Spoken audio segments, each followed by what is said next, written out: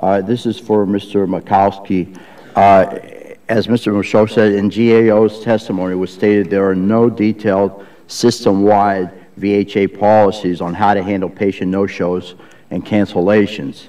Are you aware of any department-wide policy for cancellations?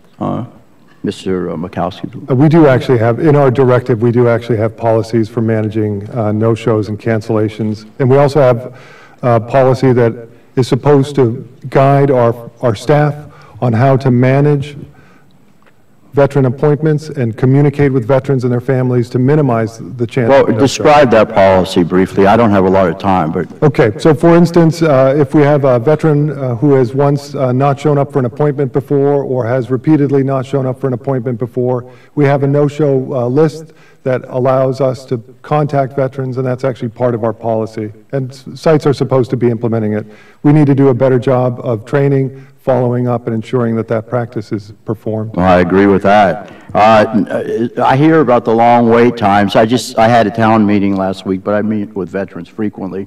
3-hour town meeting, and one of the complaints, of course, are the wait times. Everybody knows about that. Missed appointments. For example, the veteran gets the appointment finally, and maybe through no fault of their own, they can't make the appointment. Maybe an illness, or maybe somebody just forgot, and then they have to wait another 2 months, for example, for an appointment. Let me ask you this question, because that's a huge problem. Is there any input? I mean, I hear about the lack of communication between, let's say, the schedulers. You can call over and over and over again. Does the veteran have an input on when that appointment might be?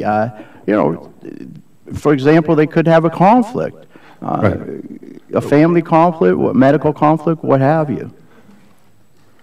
Could I answer that? Yeah, because that was an issue with the case that you cited. It is, and part of the problem is, and I wanted to elaborate a little bit more on the no-shows. I mean, part of the issue is that VA needs to better understand why the no-shows and cancellations are happening, and part of it is, as we found in our wait times work, that some schedulers, a pretty good percentage of schedulers are engaged in what is termed blind scheduling. So they schedule appointments without being in contact with the veteran.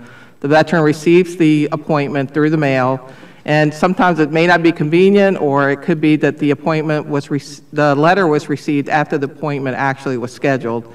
And then we also see that, you know, sometimes the VA contact information is bad, so the veteran may never receive that, that appointment notice. So there's a lot of factors that go into the no-show and cancellations, but that is a part of one of the factors that also affects that. Have you ever asked the question of the veteran, how would he or she prefer to get this information with regard to appointments?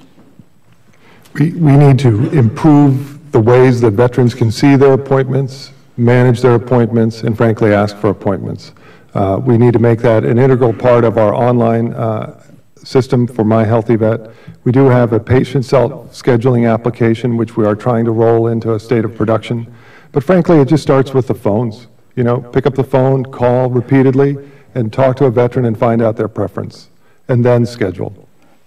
Thank you. And again, the My Healthy Vets, it's a great thing to have, but again, that should be in addition to the personal contact. And of course, a lot of, some people don't have access to a computer either. So let me ask you one more question. I know I don't have a lot of time. Again, with regard to the wait list. In the hearing this committee held on May 28th, 2014, members of this committee repeatedly, and I know I asked, who authorized the destruction of the interim electronic wait list? However, Dr. Lynch maintained that it was protocol for when the appointments were canceled. If there is no department-wide process for no-shows or cancellation, now you stated there is, but what was he referring to? I don't know specifically. I've not been on the ground in Phoenix myself. I do know that one of the things they were working on was to try to move appointments sooner. And what they may have been doing, which he referenced, I believe, in his comments, was printing, rescheduling, and then shredding the evidence because it contains personally identifiable information. I think that's what he referenced, sir. All right. we'll continue to ask the questions. Thank you very much, and I yield back. Thank you, Mr.